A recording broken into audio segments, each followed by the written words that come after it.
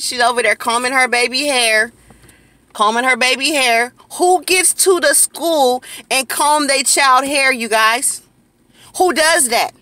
This is the stuff that I deal with. She combing her baby hair at the school. Combing her baby hair, you guys. And we gonna post this video because this is what they do. They sit there and comb their baby hair. This is why people like Nipsey Hussle got killed. By our own people, our own black people, you guys. We will sell our souls for $1 in a minute. In a minute. I'm so upset because people are losing their lives for people like that. She combing her baby hair again, waiting for little old me. And yes, I'm upset. Like Drake say, I'm upset. Because black people need to wake up. They are the ones that's always claiming to be oppressed, but it's the ones oppressing themselves. They can't blame nobody else. That man right there is another one. I'm filming all of them. Because like Nipsey Hussle said, this situation is in the eyes of those who want to see. Too many people are trying not to see, you guys. Point blank in the period. So everybody that's targeting me, I'm going to expose them in their face. I don't have no fear. Unfortunately, I don't have no fear. I was raised up in LA County just like this man who was killed trying to expose the truth. Unfortunately, he knew that this was going to happen to him, you guys. He knew this was going to happen to him. The thing I just want to say real quick, because a lot of people think, why are you so angry? And why are you so much trying to defend a guy who was a gangbanger? The key word, formal gangbanger. Formal. God said, come to me, all the labor, for I'll give you rest. Rest for your soul. Meaning, if you were the person that maybe back then strived and did something wrong, he never said it's never too late to come to me and lay down your burdens, for I'll give you rest. Okay? So I feel that, yes, some people grow up in societies where all they know is wrong for doing is called a learned behavior. You are a product of your environment, unfortunately, right? So when you are a product of your environment, you don't know wrong. But if you grow up and you become independent within your mindset, you start to see wrong and start to want to do better, right? So this is what this man did. He grew up and said, oh my gosh, I don't want to be a gang. This is not the life. There goes that same girl that I told you she comes every day. It's all good. Black, another black person. It's like the black people are so easy to convince to go against each other, y'all. This is so sad. And yes, I have anger in my voice. I'm trying to be calm and speak to you with passion and intelligence. But unfortunately, when you can't control your emotion at a time like this, the words don't come out right. So be patient with me. Okay, let me get back to the topic.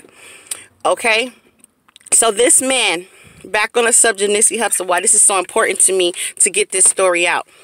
Why this is so important to me to be the one to be his voice, because he don't have no voice no more.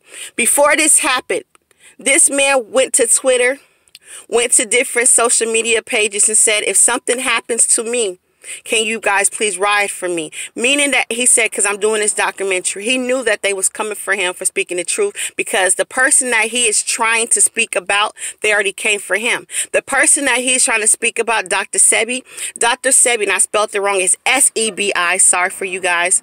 Forgive me when I all over the place with my emotions. Sometimes I just speak without thinking. Back to the topic again. Dr. Sebi said when he found the different cures, his mother told him, oh, no, they gonna come for you. I know you try to do the right thing, but they gonna come for you. And what she meant by they gonna come for you is because the elites don't play with their money. You are taking money from these people, okay? When you start messing with people money, they come for you. Like me, I conducted a lawsuit. That's why I feel they coming for me. They like, you messing with our money, we gonna try to silence you.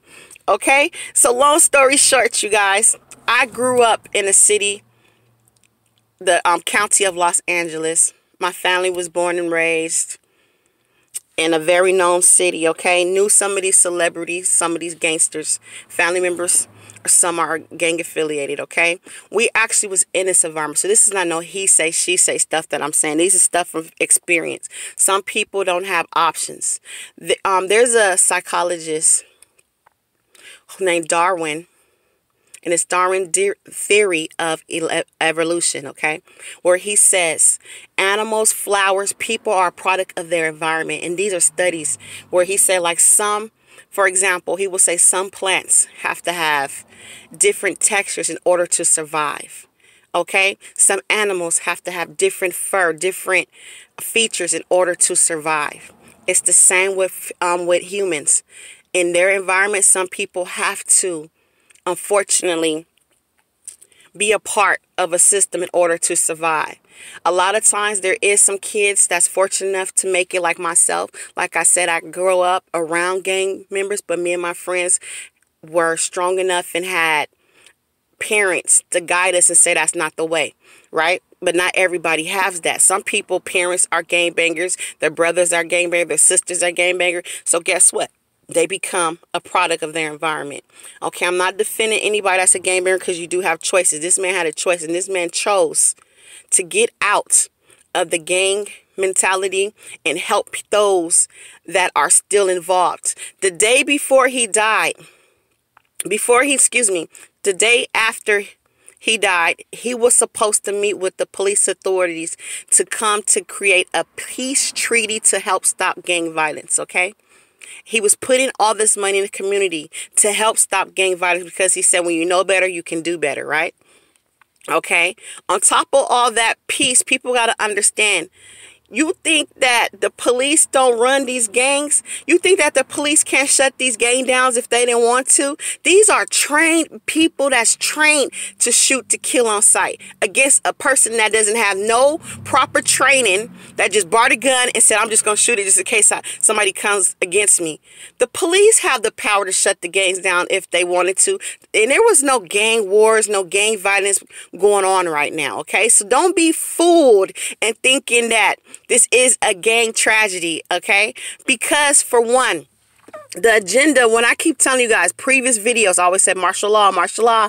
They trying to divide us when they do the black against white. Martial law, don't fall for it. If somebody call you the NIGGA in the streets, try to hold your peace because they know that would trigger African Americans to cut up. When I say cut up, I mean get violent, retaliate, okay? Now think about this, you guys.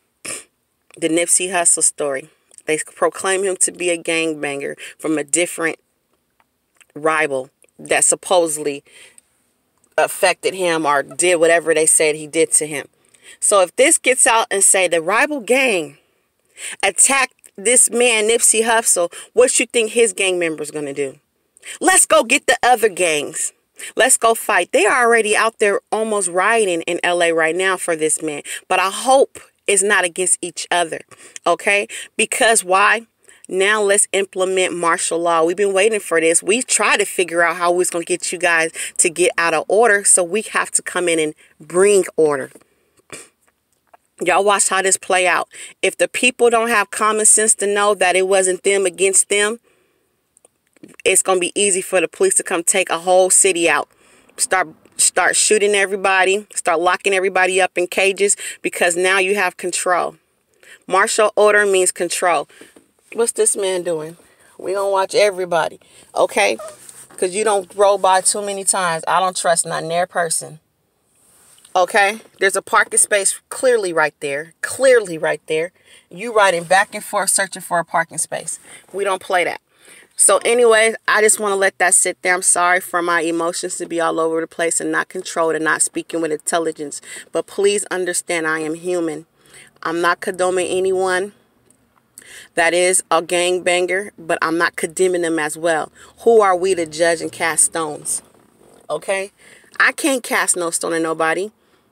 Who is free of sin? Who is free of sin? I am targeted as well, so I know the struggles that Nipsey was going through. Okay? There was gangbangers targeting me, and I said, I dare you. You out here in the streets doing gang activity, and you want to try to target me and let the police know every move I move? They were starting stuff with me, but I had the common sense to not start stuff back. Okay? because I knew it was a setup. Like okay, long story short, I'm gonna end it with this.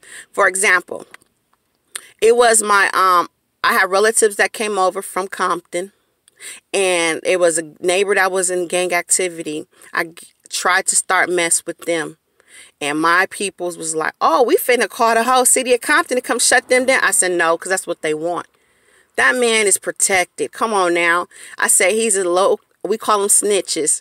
I said a 12s. Okay, I said he's a 12. He worked with the police. As soon as y'all pop off, he gonna get away with whatever he do, and our people's gonna be in jail. I promise you guys, don't fall for it. Just go cuss the man out and walk away and let him know that don't play with our family.